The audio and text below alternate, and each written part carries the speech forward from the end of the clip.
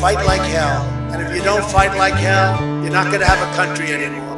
There's a war on truth, gaslighting and rage, trying to rewrite history, but the coup won't go away. The right-wing echo chamber spreads disinformation. Shameless grifters divide our nation. I say fuck the Lord and let's get right to the violence. With conspiracies and lies, some choose to believe. Doesn't mean they're true. Stop the steal's not real. So open your eyes. Don't believe the big We had an election that was stolen from us. It was a landslide election. Our capital was attacked by inside insurrection and by a deadly mob to overturn a free and fair election. The far right now consorts with foreign enemies and dictators, putting America last. To make America because great. of nothing more than traitors, spreading conspiracies and lies.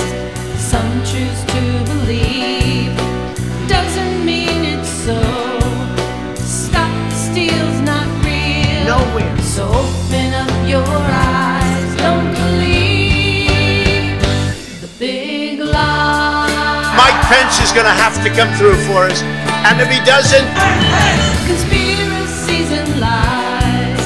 Some choose to believe, doesn't mean it's true. Stop the steal's not real. So open your eyes. Don't believe Claims of fraud were bullshit. conspiracies and lies. Some have chosen to believe. so there's Doesn't mean they're widespread true. evidence of fraud. Not a thing.